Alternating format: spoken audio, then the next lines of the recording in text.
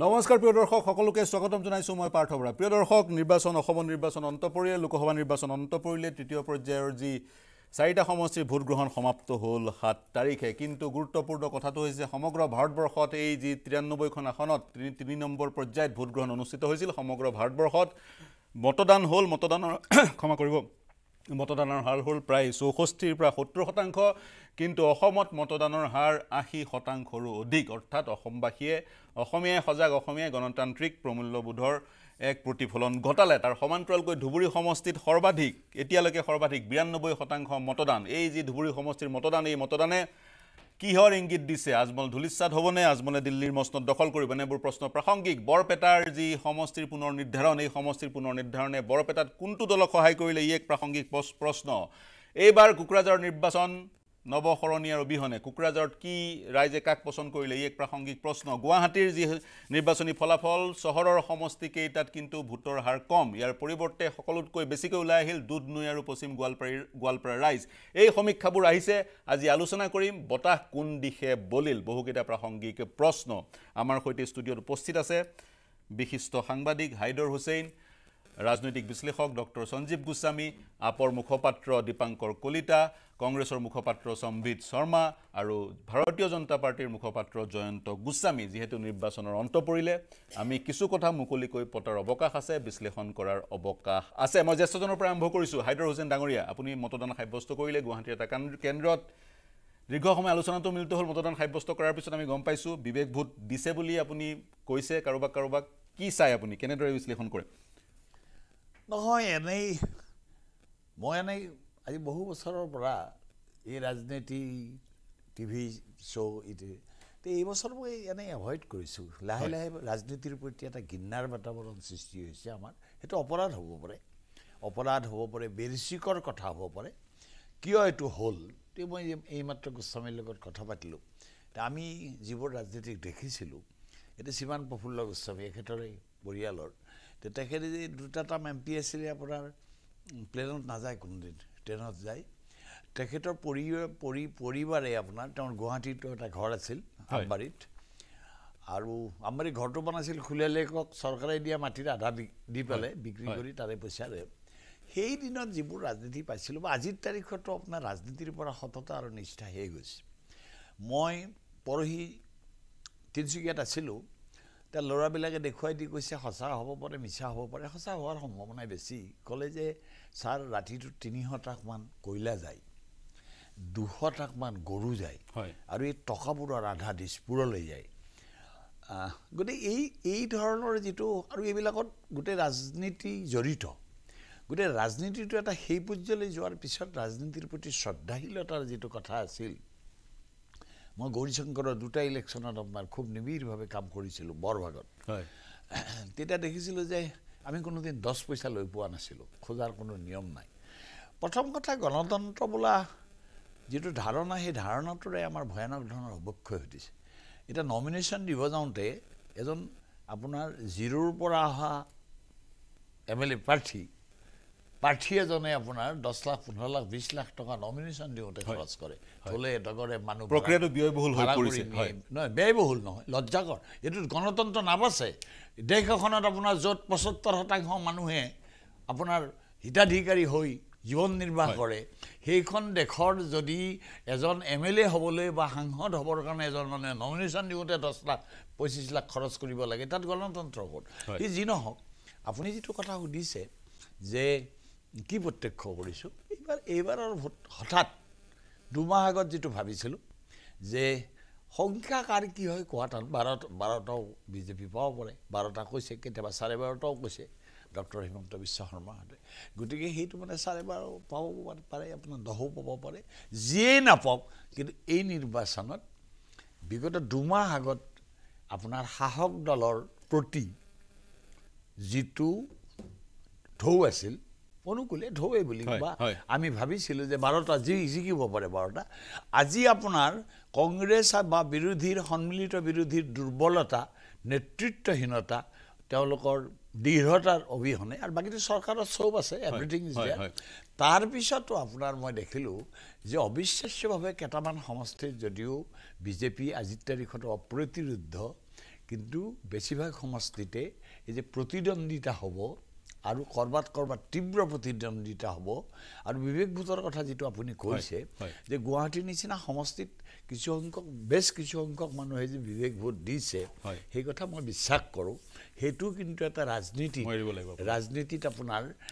এটা ৰাজনীতিৰ ভৱিষ্যত ৰাজনীতিৰ কাৰণে এটা অৰ্থবহ ইংগিত বহন কৰিছে মৰিব লাগিব মোৰ হাতত আজিৰ দিনটোত মই 48 মিনিটতে এই অনুষ্ঠান সামৰিব লাগিব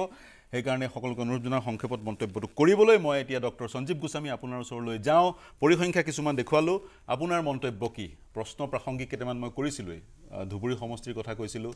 বিভিন্নজনে কৈছে এজন জ্যেষ্ঠ সাংবাদিকে ফেচবুকত লিখিছে আজমলৰ কাৰণে এটো ৱাটাৰলু যুদ্ধৰ মোমেন্টটো হ'ব পাৰে আপুনি কি দৰে চাই বৰপেটা সমষ্টি গুৱাহাটী সমষ্টি কোকৰাঝাৰ আৰু কইলো বাকি সমষ্টি ধুবুৰীয়ে কমেন্ট বেছি নিদিও ধুবুৰী সমষ্টিৰ মই আজিও কাবাক ফোন কৰি পেলাই অতিকে মই 10টা ফোন কৰিছো বেলেগ জাগাত মিয়া মানুহকো ফোন কৰিছো দেশী মানুহকো ফোন কৰিছো ৰকিবুল হুছেইনে মিনিমাম 5 ৰ পৰা 6 লাখত জিকিব বুলি তেওঁলোকে কৈ আছে মানে বদৰুদ্দিন নোয়াই হৈ যাব কাৰণ বিপুল হাৰত মানুহে দিনে ৰাতিয়ে মানে যিবিলাকে এজিপিৰ কাৰণে কাম কৰিছে তেনেকুৱাও মই লৰা পাইছো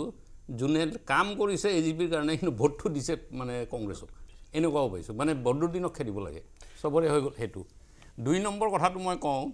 যে পৰিসংখ্যা যে বাঢ়িছে ধুবুৰীটো ভোট পাৰ্চেন্টেজ বাঢ়িছে আৰু মোৰ এটা থিওৰি আছে যে যেহেতুকে এটা ওয়েভ যদি হয় হেতু তাৰ মানে চেঞ্জ হ'ব লাগে গতিকে জোৰহাটতো 2% বাঢ়িছে কাৰণে তাত জোৰহাটতো মই ওপেনলি কৈছো যে তাতে ষ্টিফ কম্পিটিশন হ'ব কোন দিকে ঠিক নাই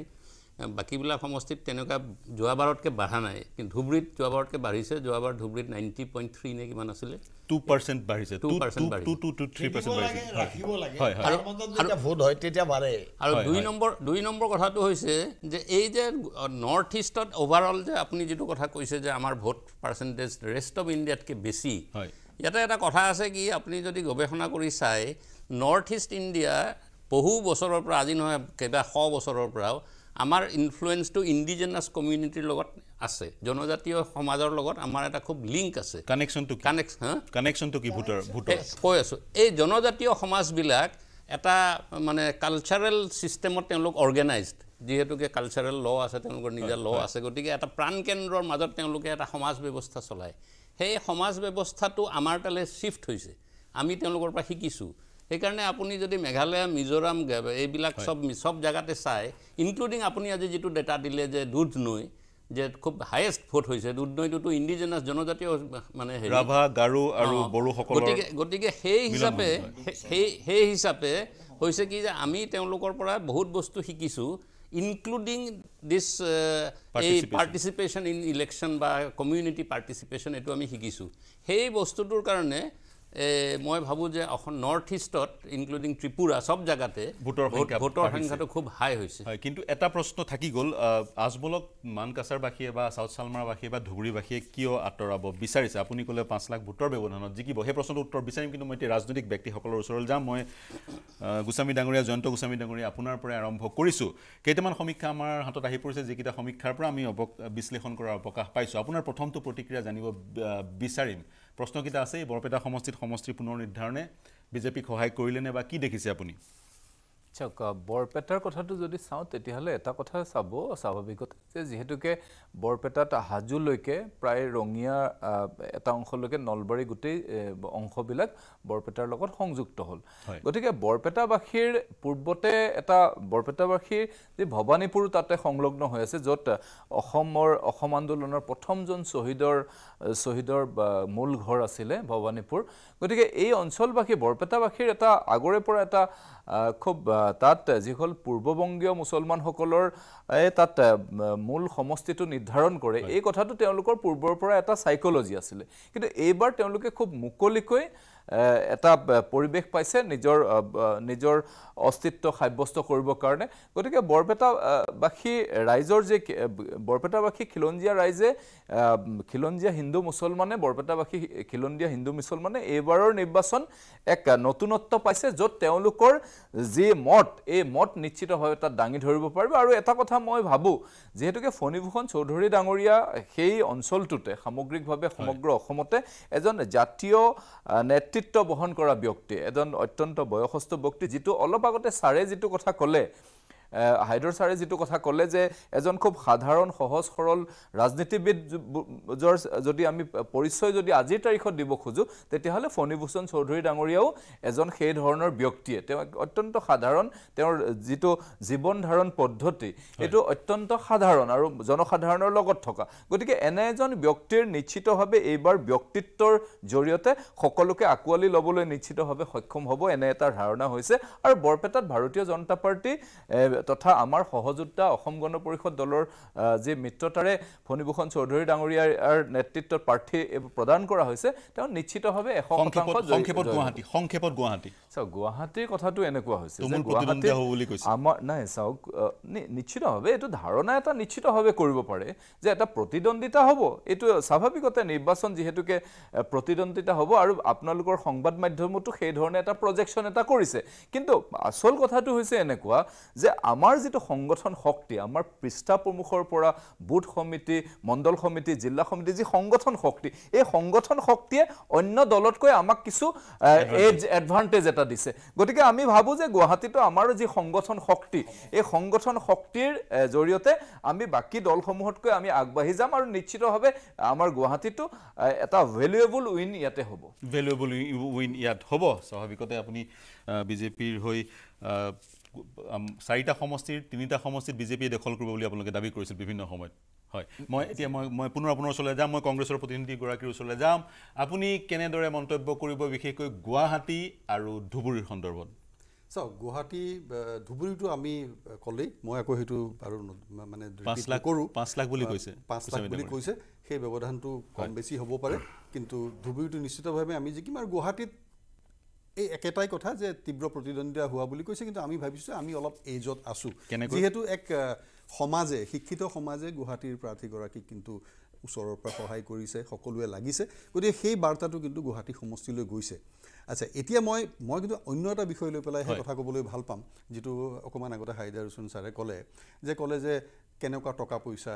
মানে উদাহৰণ এটা দিলে যে নমিনেশ্যন দিবলৈ যাওঁতে বহু টকা খৰচ কৰা হয় ইলেকশ্যনটো বৰ ব্যয়বহুল হৈছে এই কথাটোত মই আপোনাৰ 14ৰ পৰা মই এটা সমীক্ষা দিব খুজিছোঁ সবতে হৈছে না মই কংগ্ৰেছো মুক্ত নহয় সেই ব্যাধিৰ পৰা একদম নহয় মই আপোনাক এটা সমীক্ষা এটা কওঁ যিটো তেখেতৰ নলেজত আছে খালি মই মনত পেলাই দিওঁ তেখেতে বহুত জ্ঞানী এই বিষয়ত যথেষ্ট চৰ্চা কৰে 2014 চনৰ ইলেকশ্যনৰ পিছত এটা সমীক্ষাত ওলাইছিল যে প্ৰায় 35,000 কোটি টকা খৰচ কৰা হৈছিল গোটেই ইলেকশ্যন প্ৰক্ৰিয়াটোত গোটেইবিলাক দলে খৰচ কৰিছিল 35,000 কোটি টকা আৰু তাৰ প্ৰায় 25,000 কোটি টকা অকল বিজেপিয়ে যিটো নৰেন্দ্ৰ মোদীৰ বিল্ড আপ সেইটো ৰেকৰ্ডত থকা তাৰপিছত 19ৰ ইলেকশ্যনত সেই হিচাপটো আৰু বাঢ়িল সেই হিচাপটো গৈ পেলাই প্ৰায় 1 লাখ কোটি টকা লৈ গ'ল আৰু বিজেপিৰ শ্বেয়াৰত প্ৰায় 75,000 কোটি টকাৰ কথা ওলাইছে 24ৰ ইলেকশ্যনত আজি কেইদিনমান আগতে ওলাইছে এটা সমীক্ষাত যে প্ৰায় 1,35,000 কোটি টকা খৰচ হ'ব গোটেই দলবিলাকে কৰিব কংগ্ৰেছৰ বা অন্য দলেৰটো খৰচ কৰাটো কোনো অৱকাশে নাই কাৰণ আমাৰতো একাউণ্টবিলাকটো গোটেই চিজ কৰি থৈছে গতিকে ৰাজনীতিৰ প্ৰতি বিৰাগ হোৱা এই যিটো জেনেৰেশ্যন আছে যিয়ে সততা আৰু মানে স্বচ্ছতা ৰাজনীতিত দেখিছিল আৰু আজি এই যে টকাৰ প্ৰয়োগ আপুনি চাওক যে এজন prime minister elected prime minister এজনে নিজৰ পাব্লিচিটিৰ কাৰণে প্ৰায় 6,500 কোটি টকা টেক্স পেয়াৰৰ খৰচ কৰে চাওক কৰ্পৰেট গোষ্ঠীক প্ৰায় 16 লাখ কোটি টকা ৰাইট অফ কৰে সেই হিচাপটো কিন্তু RBIৰ হিচাপত প্ৰায় 25 লাখ কোটি টকা চাব দেই কন্ট্ৰাডিক্টৰি চাব গভৰ্ণমেণ্টৰ ৰেকৰ্ডত সেইটো প্ৰায় 16 লাখ কোটি টকা RBIৰ হিচাপত এটা RTIত পোৱা গৈছে সেইটো প্ৰায় 25 লাখ কোটি টকা নিৰ্বাচনী ব্যয়ৰ কথা কৈছে ভয়ংকৰ কিছু ইস্যু এইখন চৰকাৰৰ দিনত হৈছে এতিয়া প্ৰশ্নটো হৈছে আপোনালোকৰ হাতত ধন নাই পইচা খৰচ কৰিবলৈ গতিকে আপোনালোকে তৎসত্ত্বেও নিৰ্বাচনত অৱতীৰ্ণ হৈছে বিবেকবান লোক আকৰ্ষিত হ'ব সেই কথাটো ক'ব বিচাৰিছে নেকি এক্সেক্টলি আৰু সেইটো হৈছে গোটেই দেশত এটা আণ্ডাৰ কাৰেণ্ট আছে গোটেই দেশত আণ্ডাৰ কাৰেণ্ট আছে অসমতো আণ্ডাৰ কাৰেণ্ট আছে বুলি আমি দাবী কৰিছে কিন্তু জুনৰ 4 তাৰিখে সকলো জলজল পটপট হ'ব সকলো ফলাফল আমাৰ সন্মুখত থাকিব কোনে সেই হাঁহি মাৰিলে মই এতিয়া দীপাংকৰ আপোনাৰ ওচৰলৈ যাওঁ আপোনাৰ সমীক্ষা কি এই 4টা সমষ্টিত নাই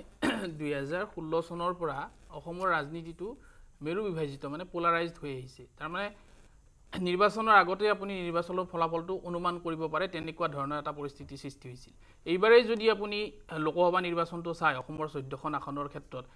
মাননীয় মুখ্যমন্ত্ৰীয়ে আগৰ পৰাই কৈ আছিলে 11.5 তাৰ মানে তেওঁলোকে এইটো ভিত্তিত কয় যে 3টা আসন ধুবুৰী নগাঁও আৰু কৰিমগঞ্জ তাত যেটো মাইনৰিটি পপুলেশ্যন more than 50% গতিকে এই 3টা সিট বাদ দি বাকিকেইটাত আমি জিকিম মানে নিৰ্বাচনৰ পূৰ্বেই নিৰ্বাচনী ফলাফলটো অনুমান কৰি ল'ব পাৰি এটা মানে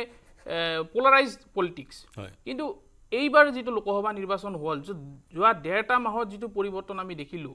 মানে এই যেটো নেৰেটিভ সেট কৰা হৈছিল যে এই 3টা সিটত তেওঁলোক জিকিব বাকিকেইটা সিটত আমি জিকিম কিন্তু এই চিন্তা ধাৰাটোৰ কিন্তু কিছু পৰিৱৰ্তন এইবাৰৰ নিৰ্বাচনটোত দেখা গ'ল মানে যেটো সংখ্যাগুৰু কি মূল ইস্যু হ'ল বুলি আপুনি ভাবে কাৰণ মুখ্যমন্ত্ৰী গৰাকী মানকাছাৰত গৈ মুছলমান সম্প্ৰদায়ৰ লোকসকলৰ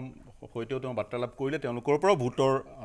আহ্বান জনালে নহয় জানো গতিকে কি পৰিৱৰ্তন আপুনি এইটো আটাইতকৈ ডাঙৰ পৰিৱৰ্তন যে 21 নিৰ্বাচনত এইজন ব্যক্তিয়ে কৈছিল যে 35% মানুহৰ ভোট আমাক নালাগে এইবাৰ প্ৰথম পৰ্যায়ৰ নিৰ্বাচনৰ পিছত বিশেষকৈ নগাঁও সমষ্টিত যেতিয়া নিৰ্বাচন আলে 58% 57.5% মানুহ তাত মাইনৰিটি তাৰ পিছত তেওঁ বাধ্যত পৰি গ'ল যে এই সিটটো যদি আমি উলিয়াব লাগে তেতিয়ালৈতে আমি নিশ্চিতভাৱে ঠিক তেনেদৰে কৰিমগঞ্জৰ ক্ষেত্ৰত নিশ্চিতভাৱে যাবই লাগিব গতিকে তেওঁলোকৰ কথা আৰু কামৰ মাজত যে তফাত আছে যদি তেওঁ যিটো কথা কৈছিল সেই কথাটোত যদি তেওঁ ষ্টিক থাকিল হয় তেতিয়াহ'লে আমি মানিলো হয় যে হয় ৰাজনেতা হয় কথাটো যে তেওঁ ধৰি ৰাখিব নোৱাৰিলে 21ত কোৱা কথাটো যে 24লৈ আহোঁতে পৰিৱৰ্তন হৈ গ'ল তাৰ মানে তেওঁ এটা নীতি কথা আজি তুগাৰিয়াই যিটো কথা কয় সেই ধৰণৰ নীতি যদি তেওঁৰ হ'লহেঁতেন তেওঁ যিটো নিজকে হিন্দুত্বৰ আইকন বা হিচাপে নিজকে প্ৰতিষ্ঠা কৰিব বিচাৰিছিল হিন্দু হৃদয় সম্ৰাট বুলি প্ৰতিষ্ঠা কৰিব বিচাৰিছিল সেই কথাটোৰ পৰা যে নিৰ্বাচনী পাকচক্ৰত পৰি তেওঁ নিজে ওলাই গ'ল সেই কথাটো পৰিস্ফুট হৈ পৰিৱৰ্তন আপুনি নেতিবাচক দৃষ্টিৰে চাই নে ইতিবাচক দৃষ্টিৰে চাই সময়ত কৈছিল মই নেতিবাচক ইতিবাচক একো নকওঁ যে এইবিলাক ৰাজনীতি নীলবৰ্ণ শৃগাল বুলি ক'ব লাগিব কাৰণ তেওঁ নিজৰ কথাৰ পৰা আঁতৰি গৈছে এটা সময়ত কৈছিলে মুছলমানৰ ভোট নালাগে বুলি তৎসত্ত্বেও এবাৰ মুছলমানৰ ভোট বিচাৰি তেওঁ গ'ল মই জয়ন্ত গোস্বামী ডাঙৰীয়া সংক্ষেপত প্ৰতিক্ৰিয়া ল'ম তাৰপিছত অন্য সকলৰ ওচৰলৈ আহিম গোটেই কথাটো হৈছে এইটো যে এইবাৰ ভাৰতীয় জনতা পাৰ্টিৰ নৰেন্দ্ৰ মোদী ডাঙৰীয়াৰ নেতৃত্বত তথা অসমত ডক্টৰ হিমন্ত বিশ্ব শৰ্মা ডাঙৰীয়াৰ নেতৃত্বত কেন্দ্ৰ আৰু ৰাজ্য চৰকাৰৰ উন্নয়ন আৰু কেৱল উন্নয়নৰ যি গতিধাৰা এই ধাৰাক লৈ পেলাইনি এইবাৰ নিৰ্বাচন হৈছে আপুনি এটা কথা চাব নিশ্চিতভাৱে আমাৰ অসম চৰকাৰখনৰ যোৱা সময়ছোৱাত যিবিলাক আঁচনি এই আঁচনিসমূহত সকলোৱে সমভাৱে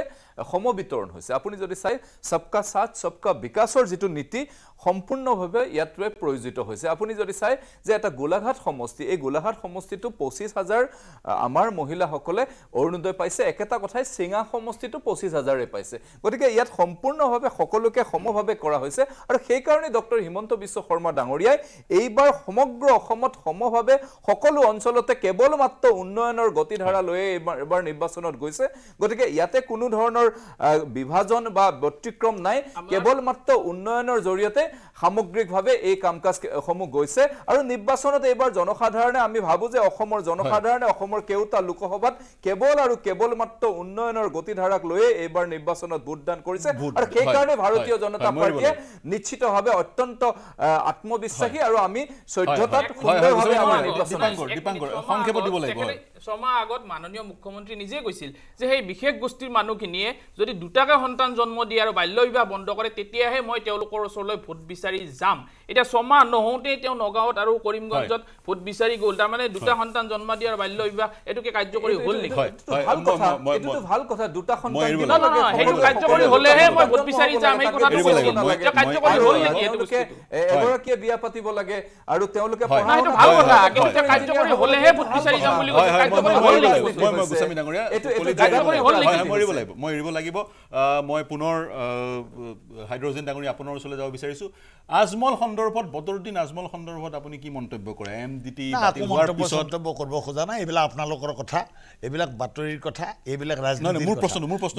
আজমলৰ যি ৰাজনৈতিক ধাৰা সেই সমাপ্ত হ'ল বুলি ভাবে নেকি নতুন এই পৰিৱৰ্তন একো সমাপ্তৰ কথা নহ'ব ৰাজনীতি ইয়াত সমাপ্তি নহয় ৰাজনীতি এতিয়াৰ বৰ্তমানৰ ৰাজনীতি মই এটা কথা সদায় কৈ থাকোঁ বহু মানুহে বেয়া পায় সেই কথাটো হ'ল আচলতে বৰ্তমানৰ ৰাজনীতি হ'ল ক্ষমতা সৰ্বোচ্চ নীতিহীন ৰাজনীতি আজমলৰ একো নীতি নাই ডক্টৰ হিমন্ত বিশ্ব শৰ্মাই মোক 5বাৰমান কৈছে আপোনাক যে দাদা মই বতৰৰ কেণ্ডিডেট সদায় মই নিৰ্বাচিত কৰোঁ কোনোবা যদি কয় আপোনাক মই সন্মুখী কৰি দিব পাৰোঁ কাৰণ তেওঁৰ লগত ময়ো তেওঁ মন্ত্ৰী কৰিব লাগে বুলি তৰুণগুৰিলৈকে যোৱা মানুহটো ময়ো 3-4বাৰ গৈছোঁ আপোনাৰ কালি গোটেই কথাটো হ'ল আপোনাৰ যে এই ৰাজনীতিৰ বতৰৰ একো নীতিভীতি নাই বজাৰৰো আপোনাৰ ৰাজনীতি কৰিব লাগে তেওঁৰ ব্যৱসায়ত সহায়ক হ'ব লাগে আৰু বজাৰৰ যে আপোনাৰ গাইড এক প্ৰকাৰ পৰামৰ্শদাতা আপোনাৰ হিমন্ত বিশ্ব শৰ্মা এইটো হিমন্তই ৰাজহুৱাভাৱে এসময়ত কৈছিল আৰু হয়ো কথাটো মই নিজে এটা নিৰ্বাচন খেলিছিলোঁ সেইটো হিমন্ত বিশ্বই পইচা দিব গৈছিল আপোনাৰ গতিকে লগত জয়ন্ত গৈছিল জয়ন্তই মোক ৰকিবুল গৈছিল গতিকে এই ৰাজনীতিটো মই নীতিহীন বুলি যে কওঁ বিজেপি পূৰ্ব বুলিতো মানুহটো সলনি নহয় মানুহ এটা জন্ম যদি আপোনাৰ সেইভাৱে হয় আকৌ স্বীকাৰ টিকাৰ নকৰে স্বীকাৰ কৰা হ'লে নহয় সেইটো নহয় মানুহ একে থাকে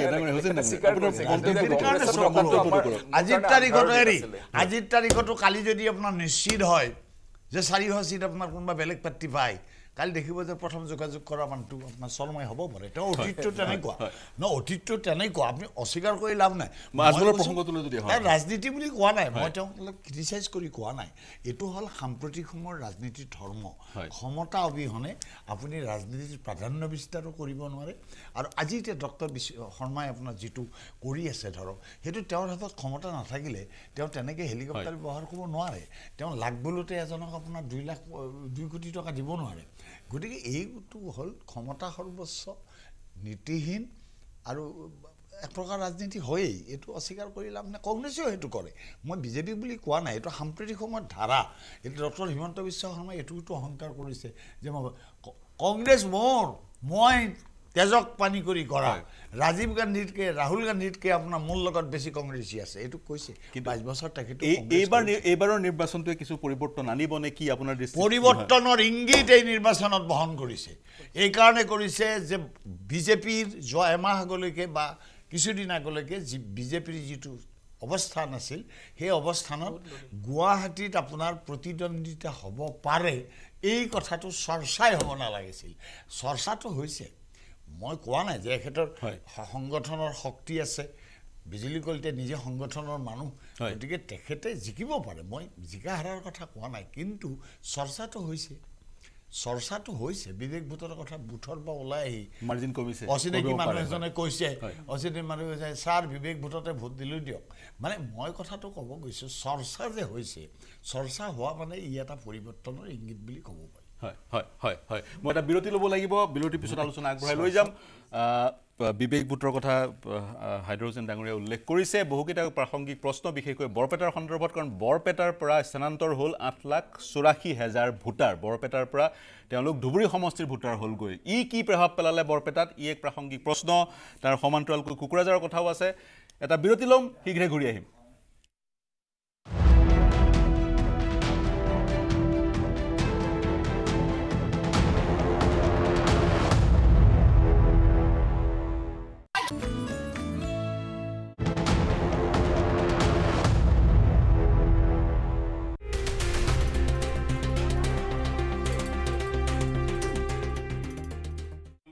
নমস্কাৰ প্ৰিয় দৰ্শক বিৰতিৰ পিছত সকলোকে পুনৰ স্বাগতম জনাইছো আমি নিৰ্বাচনৰ কথা পাতি আছিলো অসমত ভোট গ্ৰহণ সমাপ্ত হ'ল 4টা সমষ্টিৰ কথা পাতি আছিলো বৰপেটাৰ বেলিকা দেখা পোৱা গৈছে সমষ্টি পুনৰ নিৰ্ধাৰণৰ পিছত বৰপেটাৰ 7,84,000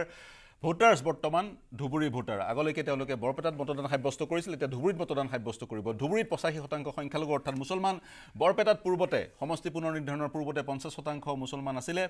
আৰু এতিয়া গৈ 30 পৰা 35% মুছলমান হ'লগৈ ইয়াৰ বিপৰীতে দুধনৈৰ যদি আমি জনগাঁথনি চাওঁ গুৱাহাটীৰ জনগাঁথনি চাওঁ গুৱাহাটীৰ বেলিকা বিশেষকৈ আমি দুধনৈ বা পশ্চিম গোৱালপাৰালৈ গ'লে দেখা পোৱা যায় তাত যিসমূহ জনগোষ্ঠীয় লোক বড়ো ৰাভা আৰু গাৰো তেওঁলোকৰ বিভিন্ন সমস্যা আছে আৰু তেওঁলোক দেখা পোৱা গ'ল মই নিজে গৈছিলোঁ তেওঁলোক কিছু শংকিত হৈছে তেওঁলোকৰ মনত এটা ধাৰণাৰ সৃষ্টি হৈছে বিজেপি যদি পুনৰ শাসনলৈ আহে তেওঁলোকৰ যি সাংবিধানিক সুৰক্ষা ST/SCৰ যোগেদি সেই সুৰক্ষা আঁতৰাই দিব এনে ধৰণৰ বিষয়বোৰ আছে মই সঞ্জীৱ গোস্বামী ডাঙৰীয়া আপোনাৰ ওচৰলৈ যাওঁ বৰপেটাৰ পৰা মই আৰম্ভ কৰোঁ বৰপেটাক আপুনি কেনেদৰে চাই সমষ্টিৰ পুনৰ নিৰ্ধাৰণৰ পিছত ধুবুৰীখন চাৰেণ্ডাৰ কৰি দিলে বৰপেটাখন যাতে শাসক দলৰ হাতত থাকক এনে ধৰণৰ এক বৰপেটাত এতিয়া যদি আপুনি মানে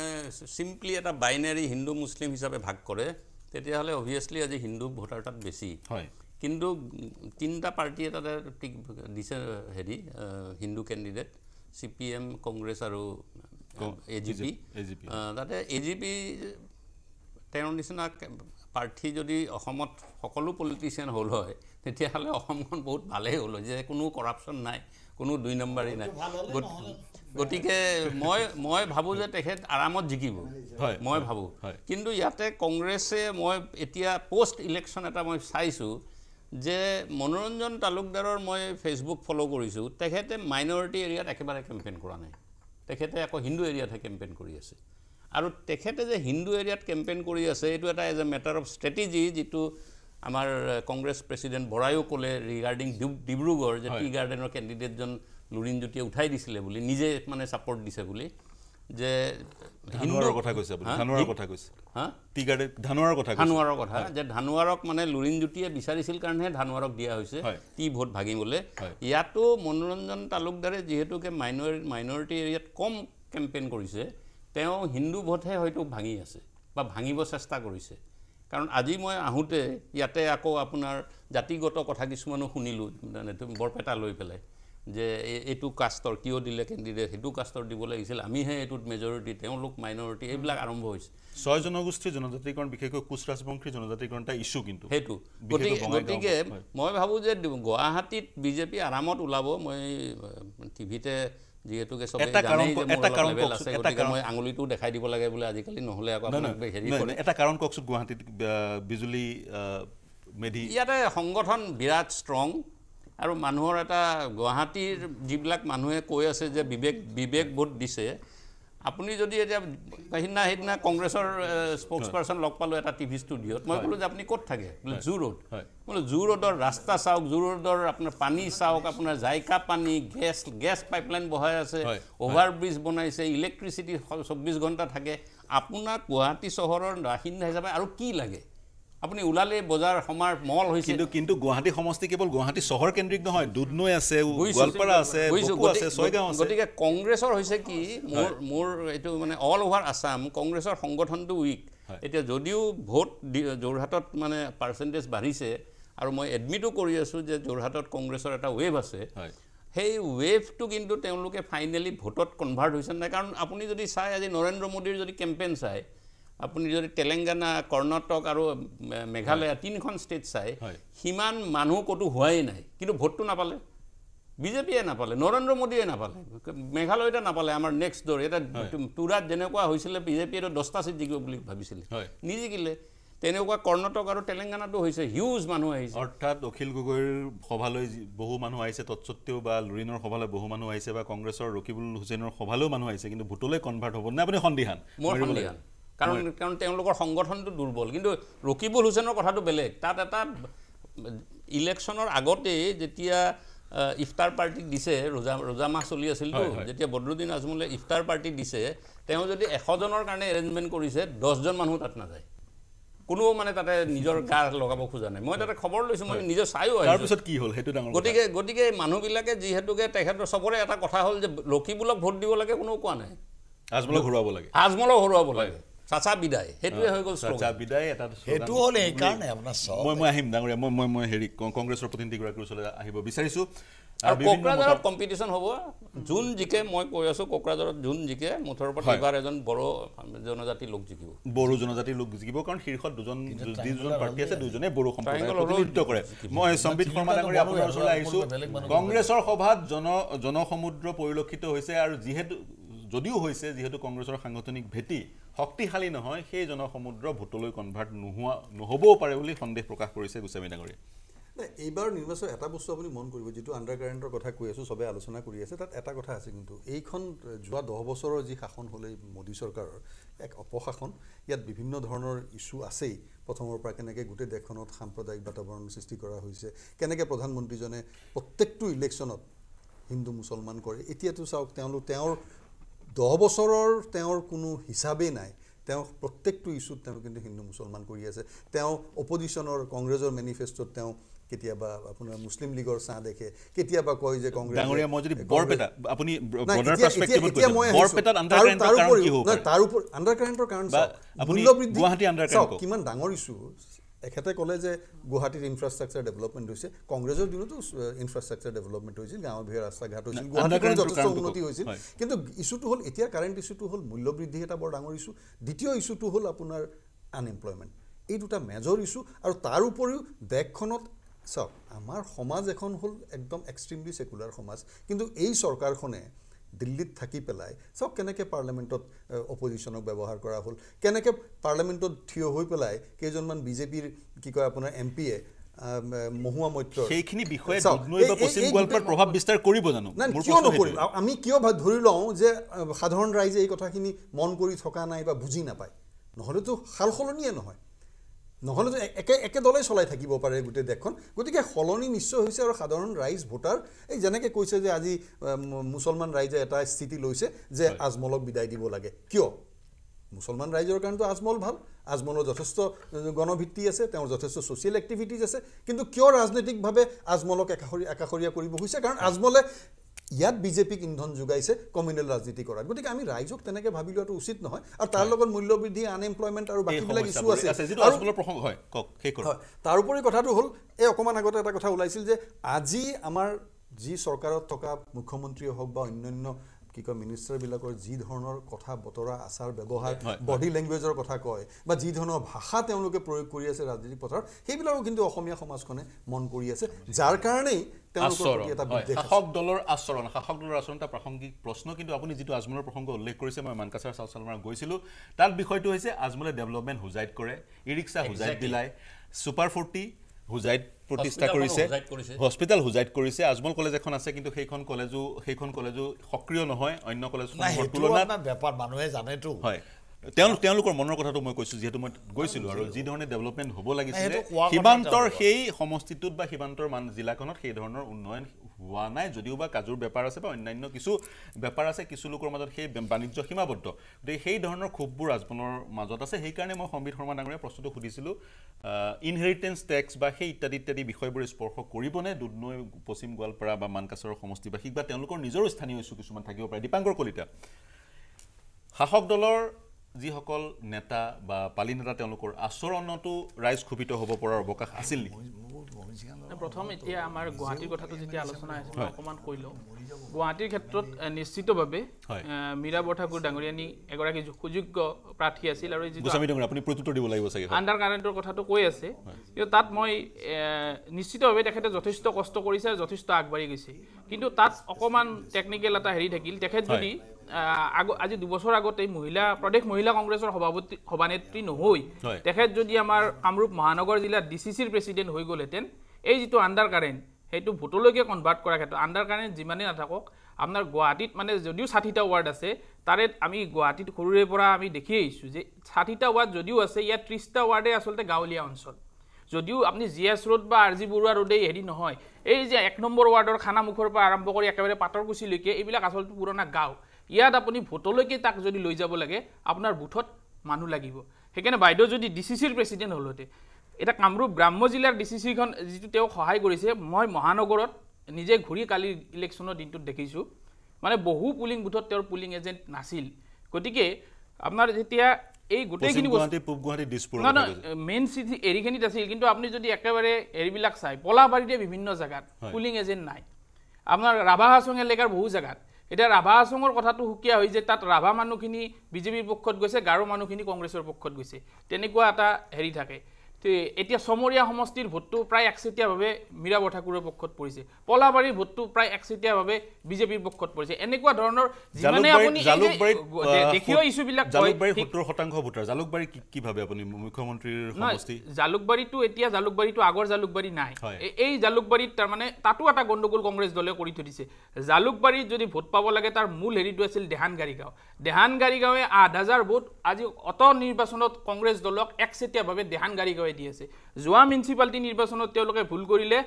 হুকুমচান আলী বক্সিক টিকেট নিদি যিটো লবি ৰাজনীতিৰ কাৰণে যিটো কাম কৰিলে তাৰ কাৰণে আজি সেই গাড়ীগাঁও যিটো কংগ্ৰেছৰ আটাইতকৈ শক্তিশালী দুৰ্গ আছিল আজি কংগ্ৰেছৰ পতাকাখন ল'বৰ কাৰণে মানুহ নোহোৱা পৰিস্থিতি এই পৰিস্থিতিবিলাক যে হ'ল সেইকাৰণে মীৰা বাইদেউ জয় হ'ব লগা কেণ্ডিডেটটো আজি হেৰি হৈ গ'ল কাৰণ পশ্চিম গুৱাহাটীত যদি আপুনি ৰাজনীতিটো আগবাঢ়ি যাব লাগে দেহানগাৰী গাঁৱে কংগ্ৰেছৰ সদায় লিডটো লয় দেহানগাৰী গাঁৱক চাই পেলাই ধপতল মজলি এই আজাৰাৰ যিবিলাক মুছলিম মানুহ এই মানুহখিনি আগবাঢ়ি যায় গাড়ীগাঁৱক চাই পেলাই গাড়ীগাঁৱক যেতিয়া তেওঁলোকে নোহোৱা কৰি দিলে সেইকাৰণে কংগ্ৰেছৰ এই যিটো সংগঠন যদি মীৰা বাইদেউ ডিচিচিৰ প্ৰেচিডেণ্ট হ'লৈ মহিলা কংগ্ৰেছৰ সভানেত্ৰী হোৱাতকৈ যদি আমাৰ ডিষ্ট্ৰিক্ট কংগ্ৰেছ কমিটিৰ প্ৰেচিডেণ্ট হৈ থাকিলেহেঁতেন তেওঁ বুথখিনি অৰ্গেনাইজ কৰি ল'ব পাৰিলেহেঁতেন সেই পৰিস্থিতিত এতিয়া আপোনাৰ জিএছ ৰোডৰ মানুহ বা আৰ জি বৰুৱা ৰোডৰ মানুহে যিটো ভোট দিব সেইটো আমাৰ খানামুখৰ মানুহে সুন্দৰবৰী পদুমবৰী গোটানগৰ গাড়ীগাঁৱৰ মানুহে সেই ভোটটো নিদিয়ে একচেটিয়া গুচি গৈছে বিজেপিত বহুত জেগাত আপোনাৰ গড়চুক কক বৰাগাঁও কক তেতিলিয়া কক একচিটিয়া ভোট বিজেপিৰ পক্ষত গুচি তাৰ কাৰণটো হ'ল বুথত আপোনাৰ মানুহ নাই এই বুথত মানুহখিনি যদি যোগাৰ কৰি ল'ব পাৰিলে হেতেন কাৰণ আনকি এইটো কথাও আজি মোৰ বেয়া লাগে দেখি 5টা বজাৰ পিছত যেতিয়া তাতে বুথ বন্ধ হৈছে তাতে কংগ্ৰেছৰ এজনো মানুহ নাই বিজেপিৰ মানুহটো ইচ্ছা কৰিলে যি ইচ্ছা ভোট দি থাকিব পাৰিব কিন্তু মই এটা কথা চৰকাৰী বিষয়াসকল তেওঁলোকৰ লগত লাগি মই এটা কথা আপোনাক ক'ব লাগিব আপুনি সাংগঠনিক বিষয়টো কৈছে এটা কথা মনত পেলাই দিব লাগিব আপোনালোক কিন্তু কংগ্ৰেছৰ মিত্ৰজোঁট হৈ আছিল গতিকে মই টেকনিক্যাল মই সেইটো হিচাপত কোৱা নাই টেকনিক্যাল কথাটো অসুবিধাটো ৰাজনীতিত এই বস্তুখিনি ক্লিয়াৰ হৈ থাকিব জয়ন্ত গোস্বামী ডাঙৰীয়া মই ৰাজনীতিত আপুনি ক'লে বিশ্লেষণ আগবঢ়ালে জয়ন্ত গোস্বামী ডাঙৰীয়া নেতাৰ আচৰণৰ কথা কৈছিলে শাসক দলৰ আচৰণৰ কথা কৈছিলে যি আচৰণৰ ফলত ক্ষোভিত হ'ব পাৰে ৰাইজ এনেধৰণৰ ধাৰণা এটাৰ ইয়াত কথা কোৱা হৈছিল আপুনি কেনেদৰে বিশ্লেষণ কৰে আমি দেখিছিলোঁ তৰুণ গগৈ 2016 চন 14-15-16 চনত তৰুণ গগৈ যেতিয়া চৰকাৰ আছিল তেতিয়া কংগ্ৰেছৰ নেতাৰ আচৰণৰ ফলত ৰাইজ ক্ষোভিত হৈছিল গতিকে সেই একেদিন বিজেপিৰ সময়টো ঘূৰি আহিছে নেকি চাওক ভাৰতীয় জনতা পাৰ্টিৰ যিটো সংগঠন শক্তি বা সংগঠনৰ যিটো আচৰণ আমাৰ এজন পৃষ্ঠাপ্ৰমুখ হৈছে আমাৰ মুখ্য কাৰণ পৃষ্ঠা প্ৰমুখজনে নেতৃত্ব দিয়ে সেই পৃষ্ঠাৰ ভোটাৰসকলৰ লগত যোগসূত্ৰ কৰে গতিকে নিশ্চিতভাৱে আমাৰ পৃষ্ঠা প্ৰমুখসকলৰ আচৰণ খুবেই ভাল আমাৰ বুথ সভাপতি এটা বুথত এখন পৃষ্ঠা কমিটি অৰ্থাৎ 4জনীয়া কমিটি এটা পৃষ্ঠাত মানে 30-60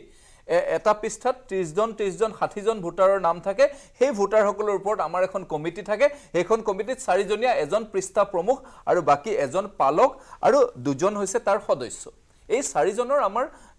আচৰণ খুবেই ভাল আপুনি যদি চাই আমাৰ বুথসমূহৰ সভাপতি সম্পাদক আৰু বুথ কমিটিৰ বুথৰ আমাৰ সভাপতিজনে নেতৃত্ব দিয়ে বুথক তেওঁৰ আচৰণ খুবেই ভাল আমাৰ মণ্ডল সভাপতি প্ৰত্যেকটো মণ্ডল সভাপতি কেইজন হৈছে আমাৰ নিশ্চিতভাৱে নিৰ্ণায়ক এক অত্যন্ত শক্তিশালী কাৰ্যকৰ্তা তেওঁলোকৰ আচৰণ খুবেই ভাল আপুনি যদি চাই তেতিয়াহলে দেখা যাব ভাৰতীয় জনতা পাৰ্টিৰ 39খন সাংগঠনিক জিলাত 39জন সভাপতিয়ে হৈছে ভাৰতীয় জনতা পাৰ্টিৰ যে প্ৰশিক্ষণ শিবিৰ 3বাৰকৈ প্ৰশিক্ষণ শিবিৰ লোৱা একোজন কাৰ্যকৰ্তা তেওঁলোকৰ আচৰণ আপুনি কতো বেয়া নেদেখে আপুনি যদি চাই আমাৰ ৰাজ্যিক সভাপতি সংঘৰ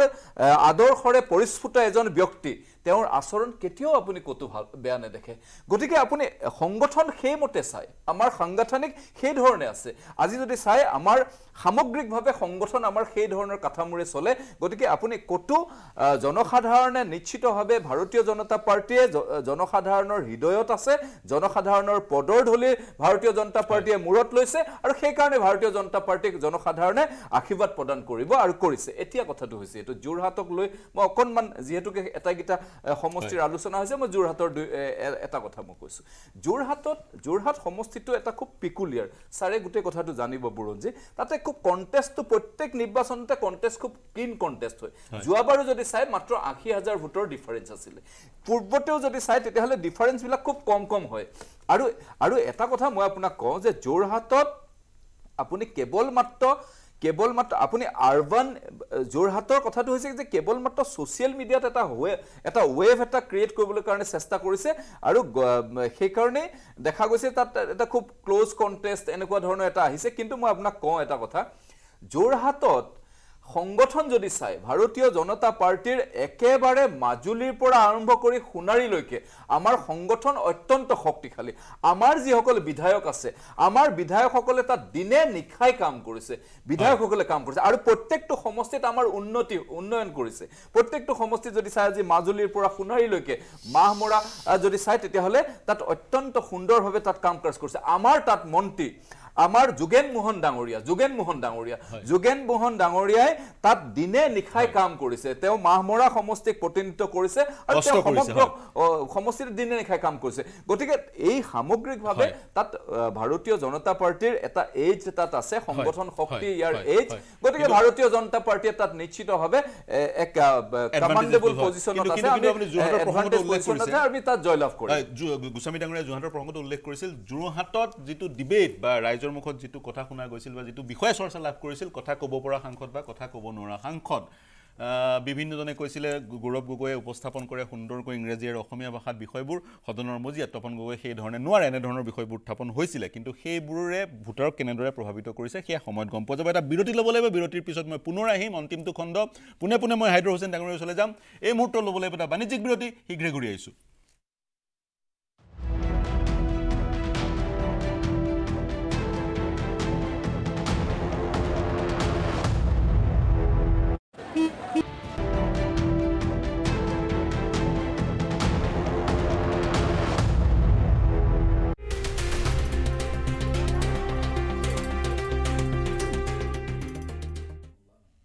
নমস্কাৰ প্ৰিয় দৰ্শক শেষৰটো খণ্ড মোৰ হাতত আছে 7 মিনিট হাইদ্ৰ হুছেইন ডাঙৰীয়া মই আপোনাৰ ওচৰলৈ যাওঁ এটা আমি আপুনি আৰম্ভ কৰিছিল ডিবেটটো নেতাৰ আচৰণ শাসক দলৰ নেতাৰ আচৰণত কিছু লোক ক্ষোভিত হৈছে কিন্তু তাৰ এক প্ৰত্যুত্তৰ বা এক যুক্তি দৰ্শালে গোস্বামী ডাঙৰীয়া জয়ন্ত গোস্বামী ডাঙৰীয়া কি ক'ব আপুনি কাৰণ তেওঁলোকৰ সংগঠন ষ্ট্ৰং পৃষ্ঠা প্ৰমুখ আছে তেওঁলোকে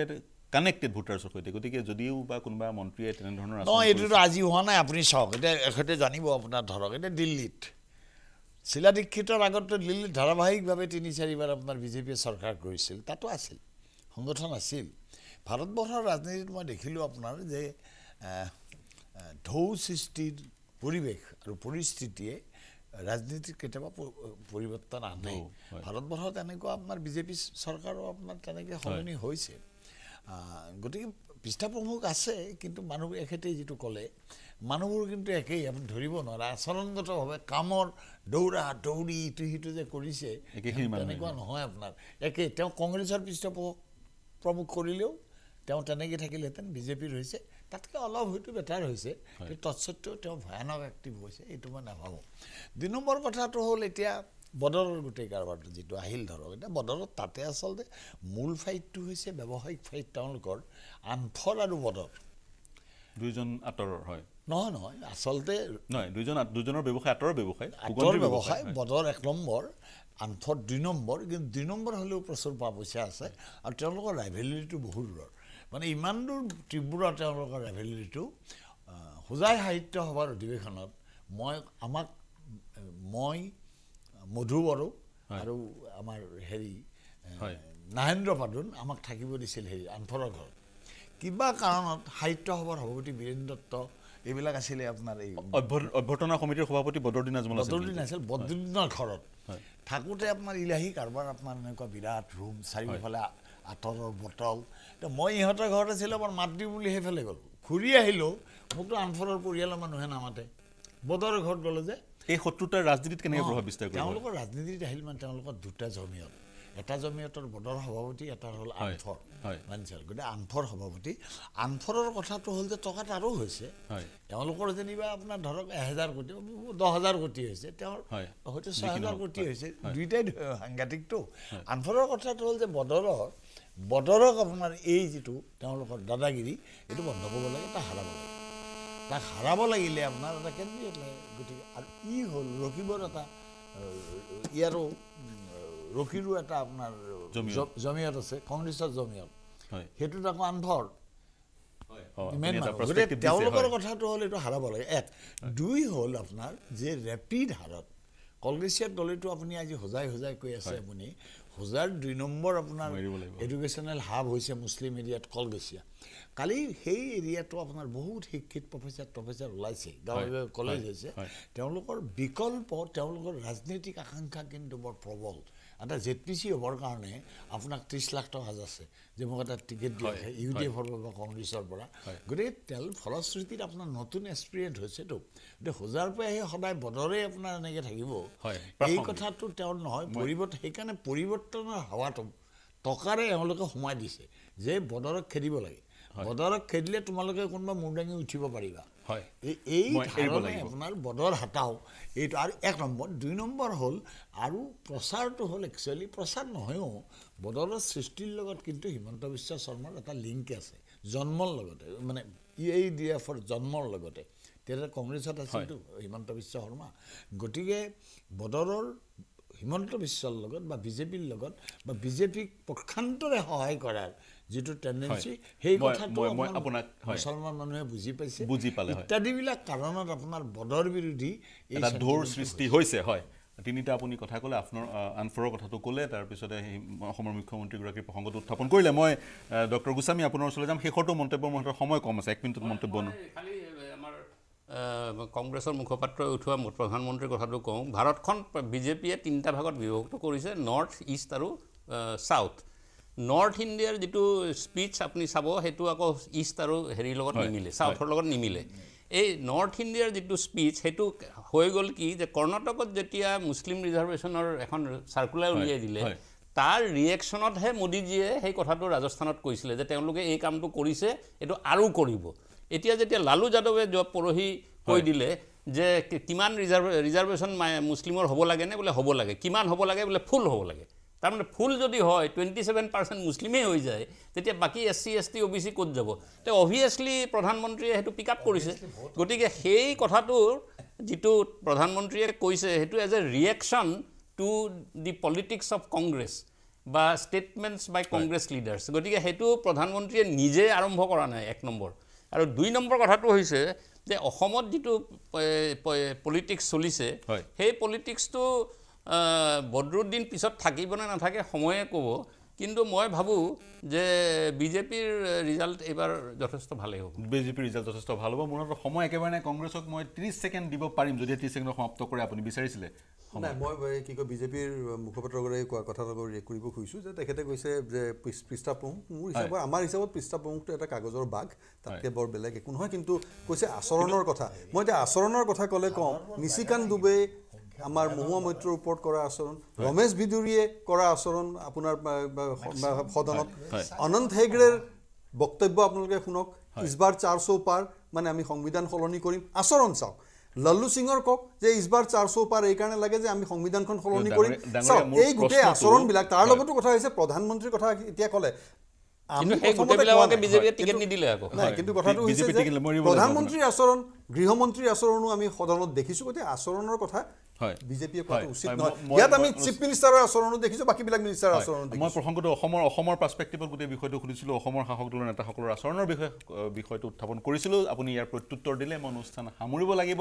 আমি আজি বিশ্লেষণ আগবঢ়ালোঁ কিন্তু পুনৰ কৈছোঁ জুনৰ 4 তাৰিখে যেতিয়া ফলাফল ঘোষণা হ'ব তেতিয়াহে আমাৰ হাতত আচল কথাটো ওলাব কাৰ কিমান আণ্ডাৰ কাৰেণ্ট আছিলে কাৰ আচৰণৰ প্ৰভাৱ কিমান পৰিলে বদৰুদ্দিন আজমলৰ সেই 92% তেওঁক ধূলিসাৎ কৰিবনে নাই সেই যি বতাহ 92% এই বতাহে তেওঁক দিল্লীৰ মস্তিনলৈ লৈ যাব সেয়া 4 জুন তাৰিখে গম পাম সেদিনাও আমাৰ আলোচনা অনুষ্ঠিত হ'ব ৰাজনৈতিক দলৰ প্ৰতিনিধিসকল থাকিব আজিৰ দিনটোত আপোনালোক আমাৰ সৈতে সংযুক্ত হোৱাৰ কাৰণে জয়ন্ত গোস্বামী হাইদৰ হুছেইন ডক্টৰ সঞ্জীৱ গোস্বামী সম্বিত শৰ্মা আৰু দীপাংকৰ কলিতা পাঁচোজনকে ধন্যবাদ জ্ঞাপন কৰিছোঁ প্ৰিয় দৰ্শক শুভৰাত্ৰি